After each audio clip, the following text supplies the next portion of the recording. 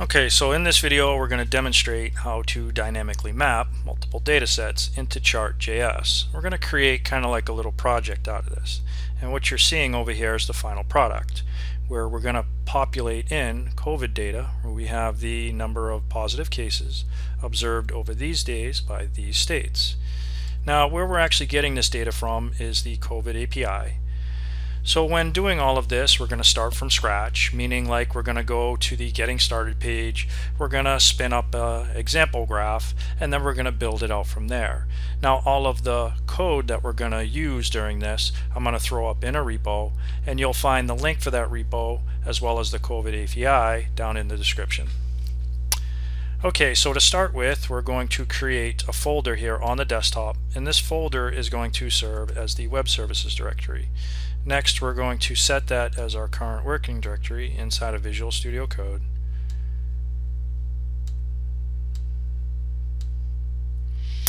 So with Visual Studio Code, once it recognizes that we have an HTML file, we'll be able to grab an HTML template. So let's create a new file by doing a Control-N and then Control-S, and then this is going to be our index file.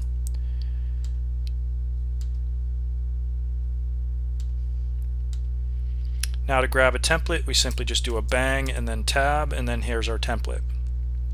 So now going over to the Getting Started page, we can see right here. So let me kind of position this a bit. So let me do a Windows key and then right, and then I'll put this guy over here on the left.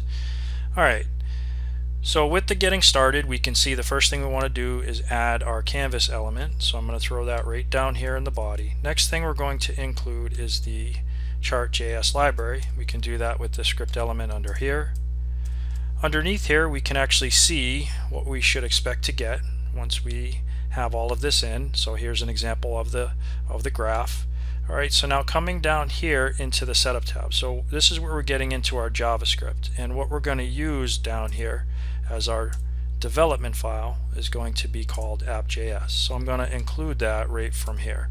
So let me do a script, and let me just kind of close this out here a bit for a second. So script, and the source, it's app.js, and then let me close this guy out, which is the other one. There we go. Alright, and now I'm going to save this. So Control S, and now we're not going to need to create that file, so Control N, Control S again, and that's app, and then this is a JavaScript file.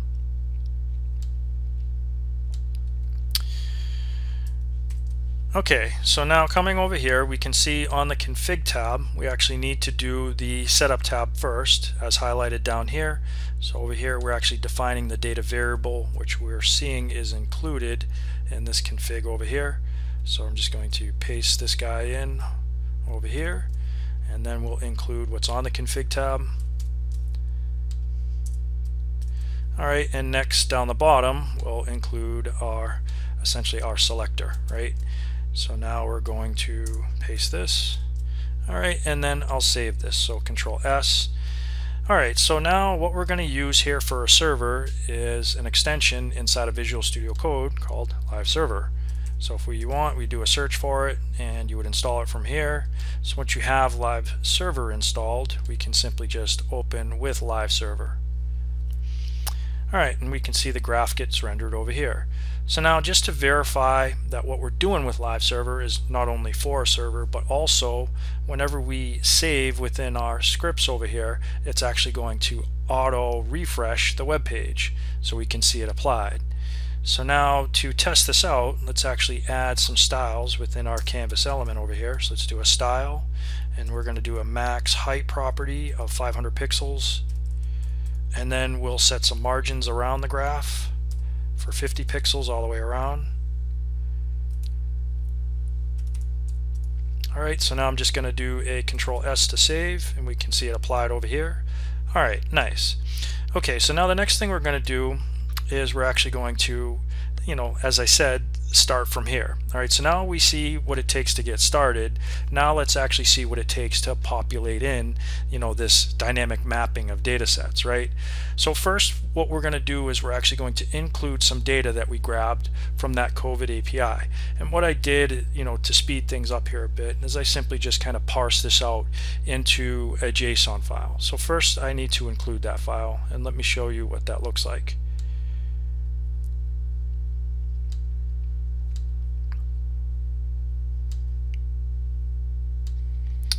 Alright, so if we look at the data here for a second, right?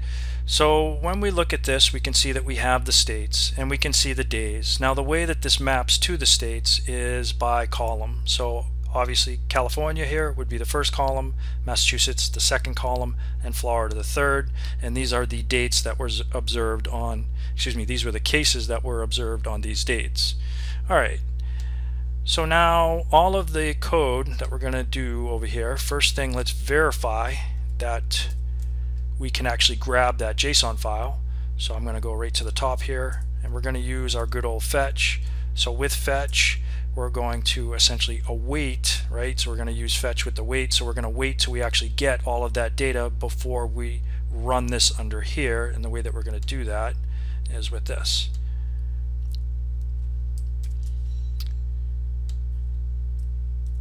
And what I want to do is I want to verify that we actually get it. So I'm going to do a console.log, all right, and we'll verify that we get key values. And then down the bottom down here, let's actually close this guy out. All right, so now I'm going to minimize this guy so we can actually see it. I'm going to open up a JavaScript console down here. So I'm going to do a Control-Shift-J. All right, and if yours is not down the bottom, you can simply just select it right from here. All right, and coming over here now, if I do a Control S, we can actually see that we get that data.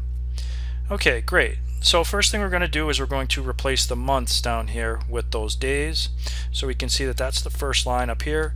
And if we take a look over here, we're essentially slicing off the first, right? So out of the key values, out of all that data that we're seeing over here, what we want to get for the days is down here. So we want to take out the first array and we want to start with this over here, and all we want to grab is the first element in each array, and we can see that over here. So we're kind of iterating through, and we're just going to grab that first element, and with this map function over here we're going to throw all of that inside of an array. So I'm just going to copy this first one right here. Alright, and let's verify that that's in fact what it does. So if we come up here, I'm going to leave the console log for the moment, just so in case we want to do any more comparisons there. Alright, I'll add the semicolon even though we don't technically need it. I'll throw it in there. Alright, and I'm going to do a Control S to save. We don't see anything, and the reason for that is because up here we're defining time labels. We can get rid of this as the old labels. Alright, and then we need to define that as our labels down here.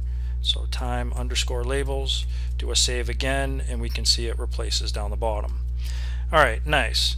So now the next thing we're going to do is we're going to essentially include the states. Now the states, as well as the COVID data and the color, is all going to be dynamically mapped.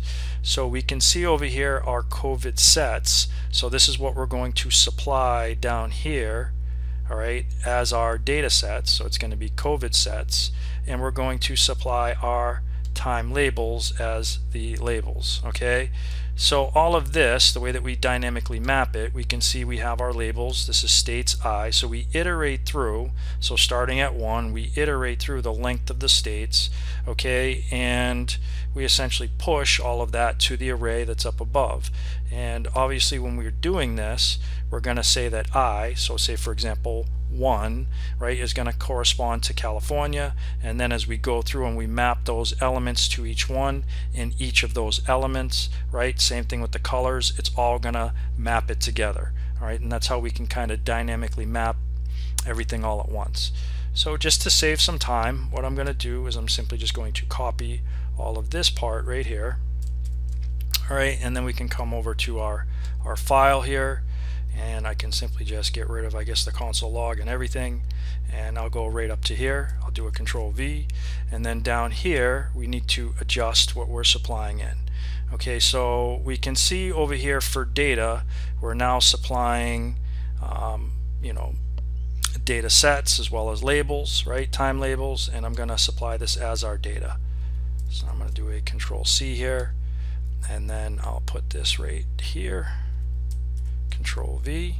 All right, and I'm going to save it.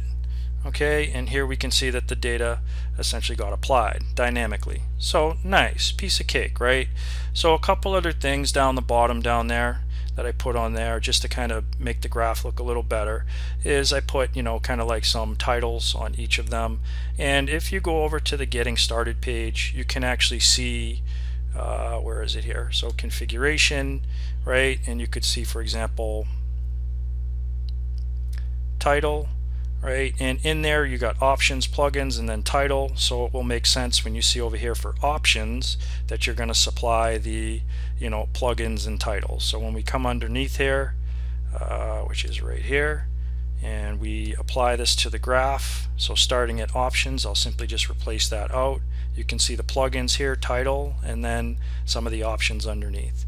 So I'm just going to copy this, all right, and then I'll come down here, Control V, all right, and then Control S, and if I go over to our page over here, we can actually see that those values or that data got applied.